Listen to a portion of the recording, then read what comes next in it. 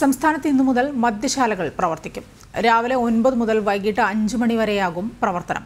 പ്രത്യേക online application വഴിയോ SMS വഴിയോ ബുക്ക് ചെയ്യുന്നവർക്ക് മാത്രമാവും മദ്യം വിതരണം ചെയ്യുക.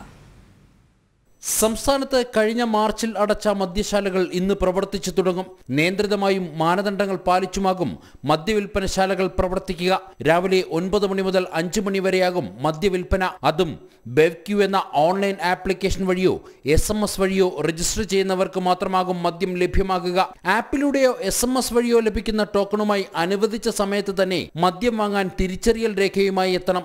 Aadhaar card, driving licence, voters ID, passport എന്നിവയിൽ ഏതെങ്കിലും ഒന്ന് തിരിച്ചറിയൽ രേഖയായി കരുതണം. അനുവദിച്ച സമയം തെറ്റിച്ചാൽ അവസരം നഷ്ടമാകും. ഒരിക്കൽ ബുക്ക് ചെയ്താൽ പിന്നീട് 4 ദിവസത്തിന് ശേഷം മാത്രമേ അടുത്ത ബുക്കിംഗ് അനുവദിക്കൂ. ഒരാൾക്ക് 3 ലിറ്റർ മദ്യം വരെയാണ് ലഭ്യമാകുക.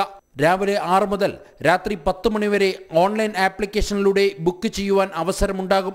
570 ബാർ ഹോട്ടലുകളിലൂടെയും 291 ബിയർ പാർലറിലൂടെയും മദ്യം പാഴ്സലായി നൽകുന്നതിനൊപ്പം 301 ബെവ്കോ ഔട്ട്ലെറ്റുകൾ വഴിയും കൺസ്യൂമർ ഫെഡിന്റെ ഔട്ട്ലെറ്റ് വഴിയും മദ്യം വിതരണം ചെയ്യും. അതേസമയം ക്ലബ്ബുകളിലെയും പട്ടാള ക്യാൻറ്റീനിലെയും മദ്യവിതരണത്തിന് നടപടിയായില്ല. മാത്രമല്ല, കണ്ടെയ്ൻമെന്റ് സോണിലും റെഡ് സോണിലും മദ്യം ലഭ്യമാകില്ല. ജനം, തിരുവനന്തപുരം.